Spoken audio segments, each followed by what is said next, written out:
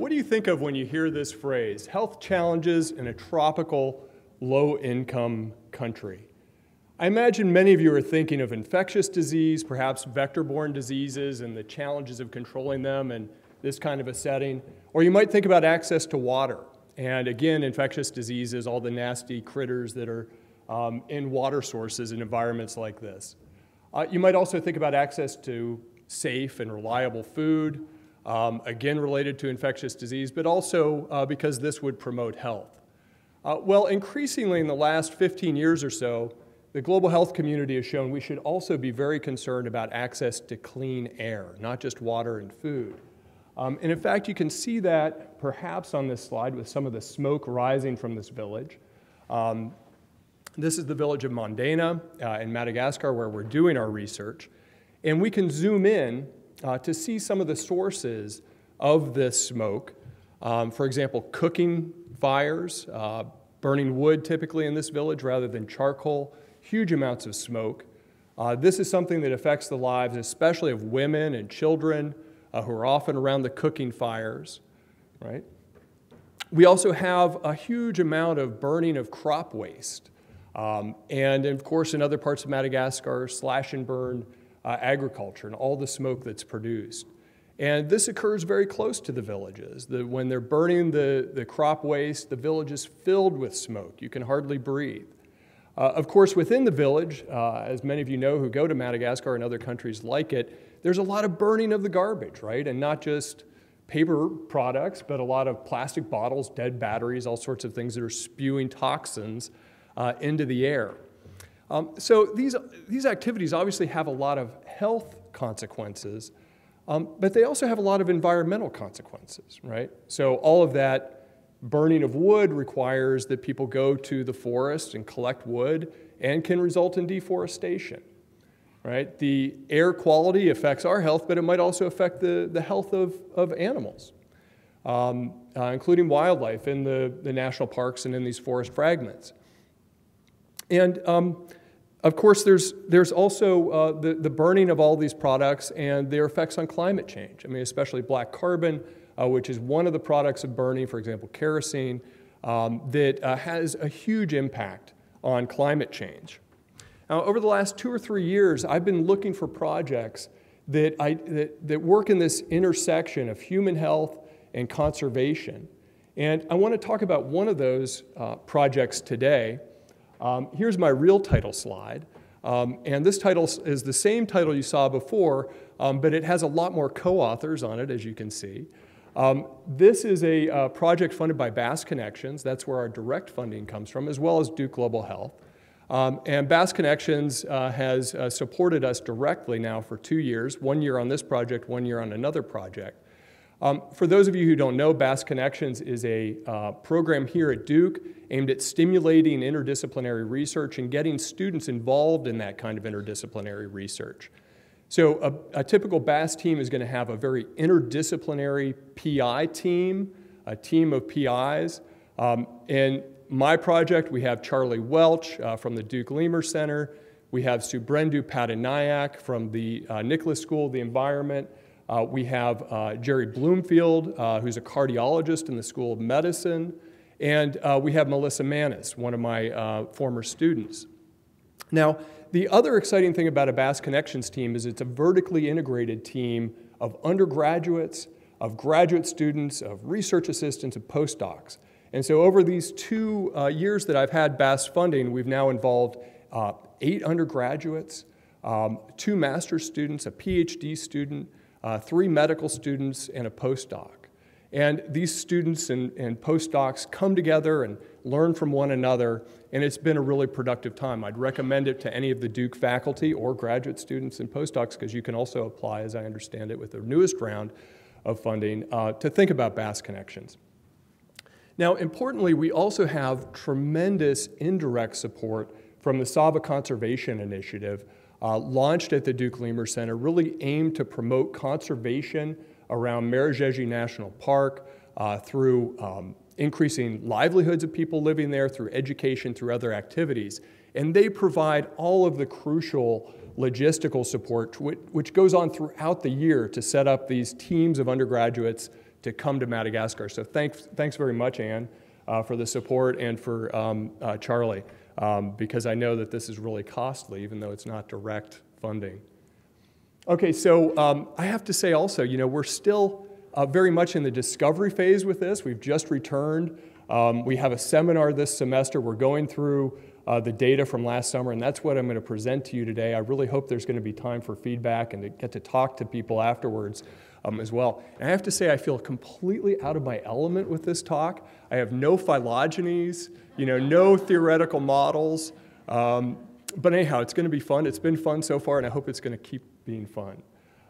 So here's where we do the research. You can see we're working in northeastern Madagascar, where you see that red mark here. And we're working around Marojejy National Park, and specifically in the village of Mondana.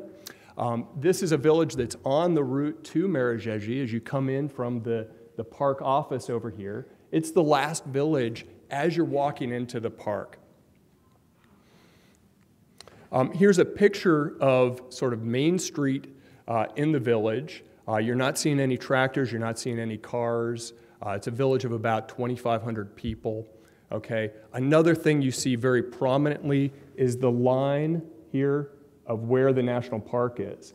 And that deforestation that's going right up to the edge of this national park, of course with some fragments of forest still around in those lower levels. We've had, over the last 2 years, over 300 participants in our various health studies and surveys that we've done. And many of these have been participants across the 2 years, and we actually want to develop a longitudinal sample over 10 or even 20 years of this population. And of course, we go in and we talk to the people, we find out what their health concerns are, and have tailored projects around those health concerns that we've heard over the last actually 3 or 4 years of going to this village. Here's a bird's eye view of the village. As I said, it's about 2,500 people. It's a very rural community, very few even of the zebu, of the cattle, no tractors, no kind of mechanized machinery.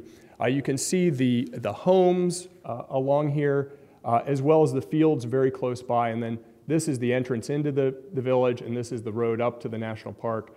And about 4 kilometers up that road, you hit the national park. Okay. Now, when we first went there, we asked, could we camp in the soccer field, one of the most prominent landmarks? They quickly told us, no, that's not allowed. Very firmly, we should have known not to even ask that. And instead, we have actually quite a nice camping site right down here where you see these blue tarps. And so we're camping in the village. Okay, so here's an outline of what I want to talk about. I want to talk about how traditional cooking affects air quality, what we know about how that's affecting human health in this village, and then how it's affecting deforestation again in this area. And then I'll propose some of the solutions that we're very actively exploring. And I should have said we have a lot of the members of the team here. I see some of you in the back. I don't know, could you guys wave or stand up or something? Melissa, yeah, so we've got a lot of the team here with us today. Thanks, Melissa Dean, for letting them come. Okay. What's that? Yeah, exactly. Okay, so here's some of the variation we've documented in cooking practices in this village. You see the sort of standard 3-stone fire with the pot on top of it and wood burning underneath it. They also buy these kind of tripods very cheaply, a couple thousand ari-ari, that serve as the stones, but you can put a pot on top of it. We see various kinds of stoves that can be loaded up with charcoal. There's not much charcoal cooking actually in this village, not much availability of it. And then also more efficient cook stoves like this Ades stove, a Swiss NGO that's promoting cook stoves. What we find is that people actually tend to have multiple ways to cook, just like you have multiple burners on your on your stove and an oven and a microwave. They have multiple ways that they're cooking, and they are cooking things that need multiple burners as well. So we see quite a bit of variation among households, but also within a household, there's variation day to day in what they're using. Who does the cooking? Through our household surveys, we can sort of tell you what the typical primary cook in a household is. She's typically a woman married to the head of the household. She's around 39 years of age. That's the mean age of all the primary cooks in our study. And I should have mentioned, we've randomly sampled households. So we've gone around last summer and sampled 25 households. We'll hopefully get another 25 next year. So this is from random sampling of those households. The average age of the cooks in these households is 39. She's cooking typically with firewood, as I said, on a traditional stove or an open fire. She's cooking outside or inside, and that's important for what I'll talk about later, but in a separate room from where they're sleeping and living, okay? Sometimes they're eating in the same room as the kitchen, okay? And there's some sort of very simple, rudimentary ventilation in the cooking area. It might be a window, door, space between the roof and the wall, but there's not like a chimney that's pulling up all the smoke out of that cooking area. Okay, so they're very smoky in those areas. You can sort of see that here. So first of all, measuring air quality. We've done this so far with just two methods, one that allows us to measure carbon monoxide, and another that allows us to measure particulate matter. Especially we're looking at the small particles. These are ones that can penetrate deep into the lungs. The smallest ones can even get into the bloodstream, potentially affecting other organs, throughout the body, potentially affecting heart disease, for example. And so we use these LASCAR monitors for carbon monoxide, and these UCB PATs, they're called. These are just a modified smoke detector, and they optically measure the particles in the air. And here's one of our Malagasy students who has a couple of these, distributing them to a household. Now we'll put these in the cooking area. We'll put one in the cooking area. You can see that she has two of them. One of them will go in the cooking area. The other one will go in the area where they're sleeping. Okay? And we find, as you might expect, incredibly high levels of carbon monoxide around these cooking areas.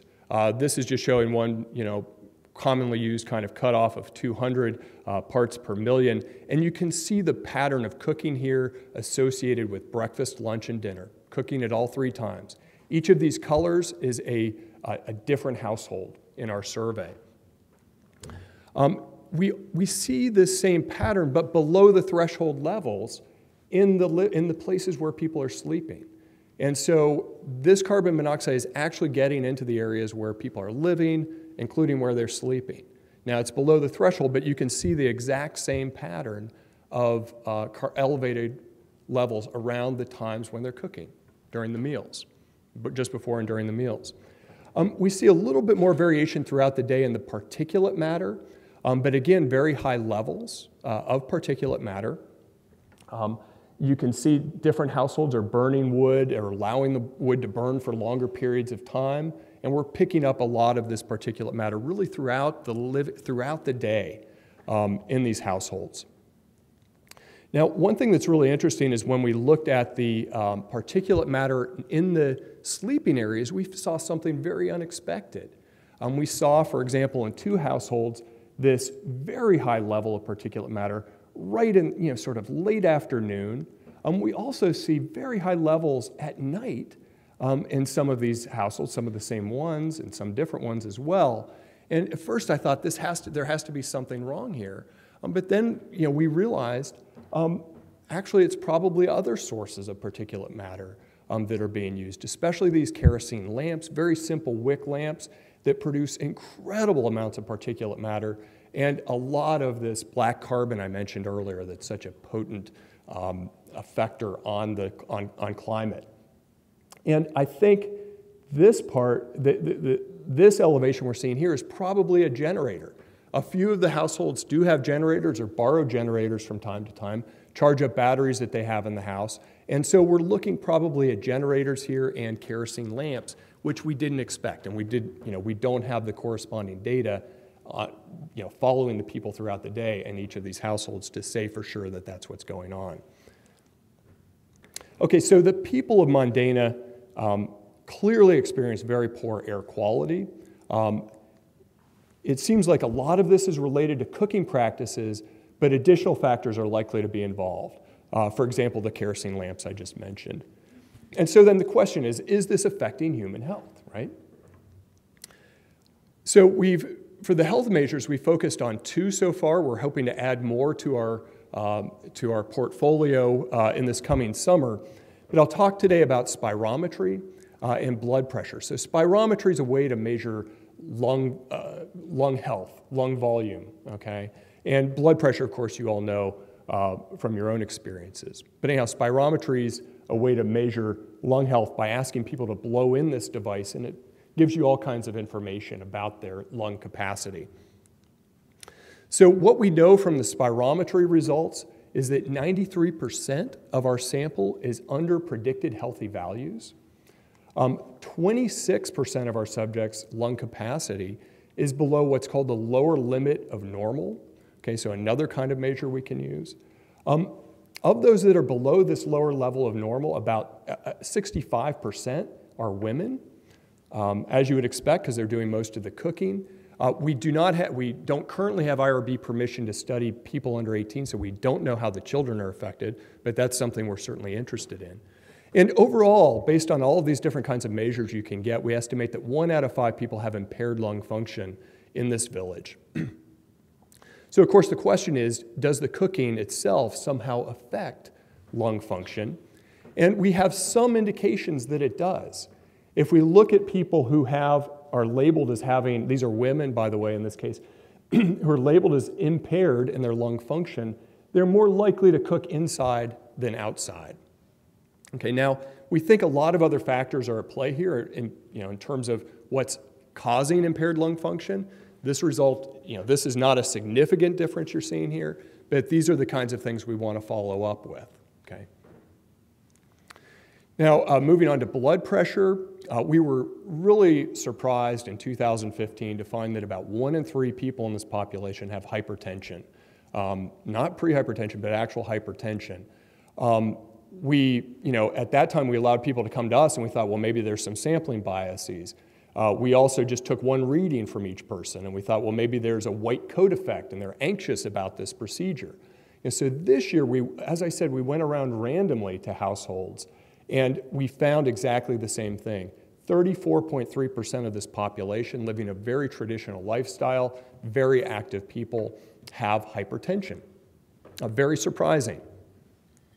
So again, we've looked at whether this hypertension could be caused partially or driven partially by cooking practices. And again, we find that individuals who are cooking inside, this is 33 women, as was the previous plot, 33 women in the, this would be women in this case. Those cooking inside have higher systolic blood pressure. That's the first measure when you go to the doctor, right? Systolic over diastolic. Okay, so what about deforestation? Again, that's a crucial part of what we're interested in here. The area where we're working is around Madagascar National Park. It's absolutely stunning. Who here has been to Madagascar? We have not enough of you. It's incredible. It's a really beautiful place. I'd highly recommend it. There's wonderful facilities within the park, beautiful rainforest. As was mentioned the other day, I think by Marina, you can see all sorts of different ecosystems as you climb up into these mountains, including these kind of cloud forests and open kind of savannas where it looks like something out of Dr. Seuss with all these crazy plants. Here's James, one of the former students on the project, now a research assistant in my lab and our Malagasy student.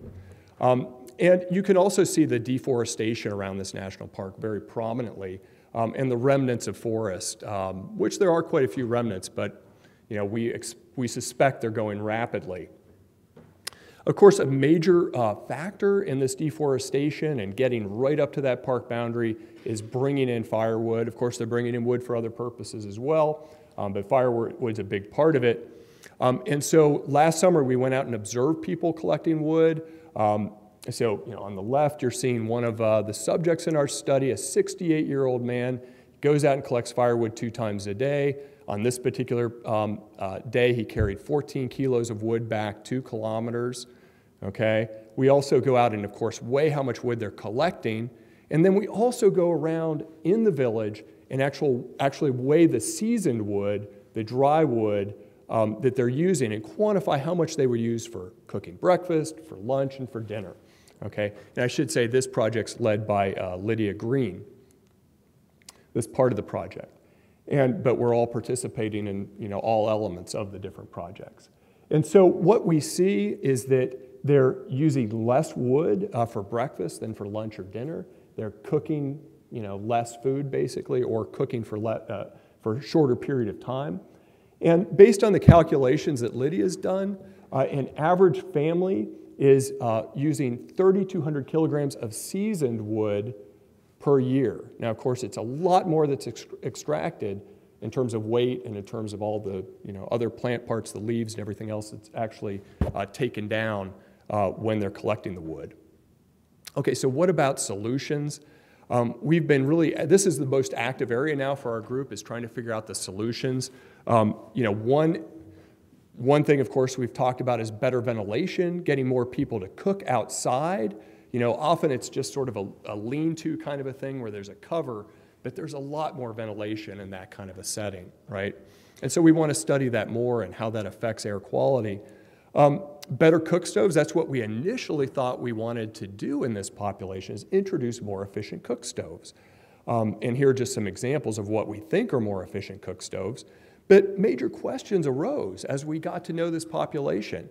One is, will people actually use them? We saw several of these sitting around in the village, mostly unused. Some of these, especially the Ades.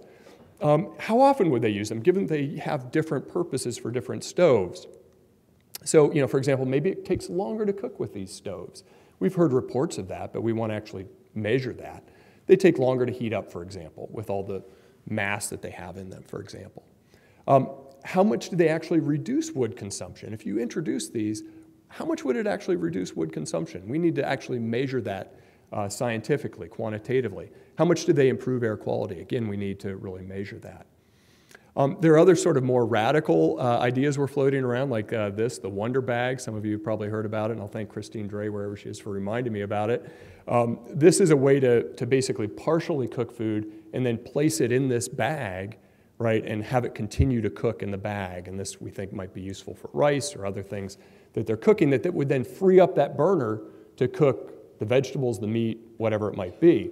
And so it could really reduce the amount of wood used in the village. But would they adopt it? Would people be willing to do this? That's going to take more research. One other idea is to just trade out these awful kerosene lamps. And think about when they're using these lamps, they're probably doing close work at night and getting huge amounts of the pollution from these lamps very directly into their lungs. Could we trade those out for some of the solar lights that are out? Give people 2 or 3 solar lights if they'll turn in one of these simple lights, okay? Another idea, of course, is to keep children and pregnant women away from the cooking smoke, or encourage them to not play with fire, like we see kids, pretending to cook things, as you see here. We're not sure what our solutions are going to be. As I said, we're still in the discovery phase, but we're heading back in 2017. We're really excited about it. The 3 Duke undergraduates who were out there last year all want to come back with us, and I hope some other members of the team will come as well. And we really want to get to know this village and understand their behavior and their choices, why they're doing what they're doing, and how we can implement new solutions, and ideally solutions that also benefit both their health and conservation in the area. So I want to thank again the SAVA Conservation Initiative, Charlie, and for all the incredible logistical support we've had, Lantu and Marina for really a lot of time and effort to get our projects going, to do all the translations we needed done, to organize all of that. Of course, Duke Bass Connections for the direct funding, as well as Duke Global Health Institute. Pictures from DDC, who came out and filmed us last summer. The students who've just been incredible. I'm so proud of them. I should have said at the beginning, all of the data slides you saw, those students produced this semester, just in this first month of the semester. So they organized the work, collected the data, did initial analyses, produced all those figures, and then sent them to me, and I put them into the talk. So I'm really proud of them. And of course, I want to thank the students, the people who live in Mondana, who've given us incredible amounts of time to answer all of our surveys and put up with all of our devices in their homes. So thanks very much.